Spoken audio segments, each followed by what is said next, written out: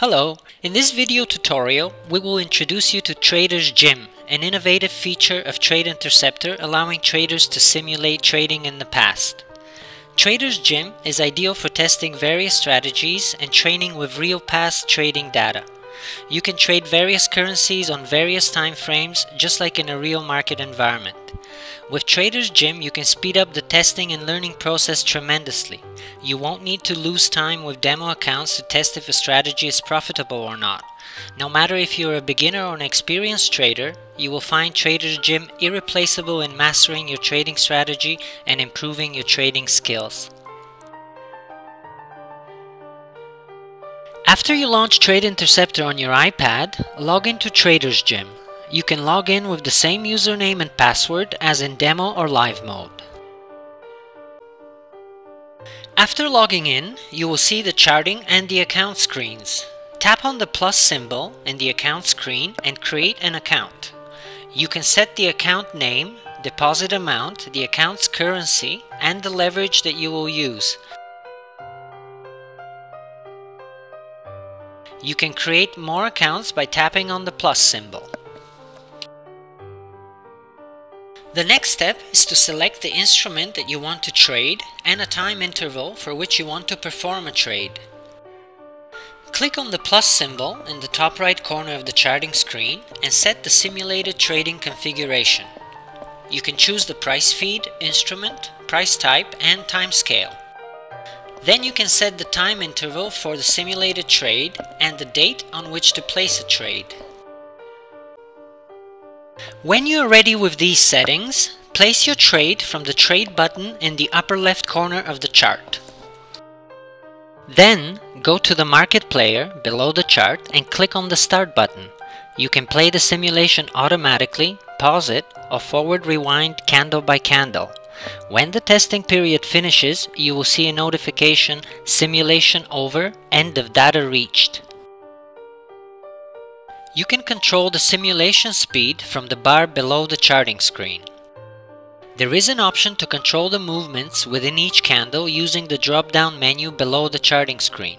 For example, if you're simulating trading on 1 hour time frame and you set 1 minute from the drop-down menu, you'll see how the candle moves 60 times before completion. If you're simulating trading on 1 hour time frame and you set 15 minutes from the drop-down menu, you will see how the candle forms in 4 steps before completion. From the chart scheme icon below the chart, you will be able to see how your open trade performs on different time frames. For example, you can analyze the general trend on a daily time frame, but use a 4-hour time frame to find the perfect moment for an entry order. Once you place a trade, you can monitor its performance on every time frame. You will find many advanced features below the chart.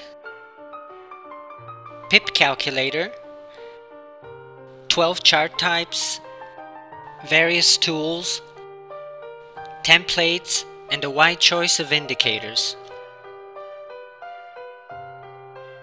The tab in the lower right corner allows you to quickly browse through the charts for each of your positions.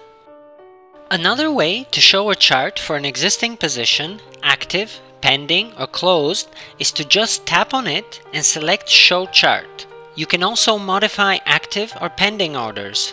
Tap on an order and select Modify Order. You can do it from the order list or directly from the chart. To close an active or pending order, tap on the order and select Close Order. You can do it from the order list or directly from the chart.